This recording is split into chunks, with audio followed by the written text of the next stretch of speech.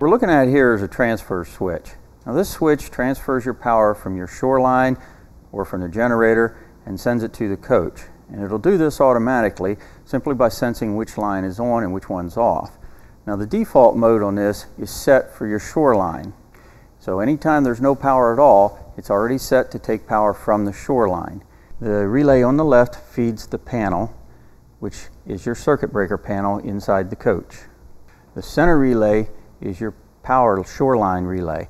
It's taking its power from the shoreline. The relay on the right is from the generator. It takes its power from the generator, and when it switches on, sends the power over to the relay on the left, which feeds the panel. Now on the right hand side of this picture, you'll see we have a dark black cable coming in. That's our shoreline feeding in. On the very left of that center section is a green wire. That is your earth ground. Next to it you'll have the red. That is your first 110 volt feed. It's a positive feed. Next to it is a white wire. That's your neutral. Next to that is your black wire. That's your second 110 volt feed. Now both circuits are feeding into one relay.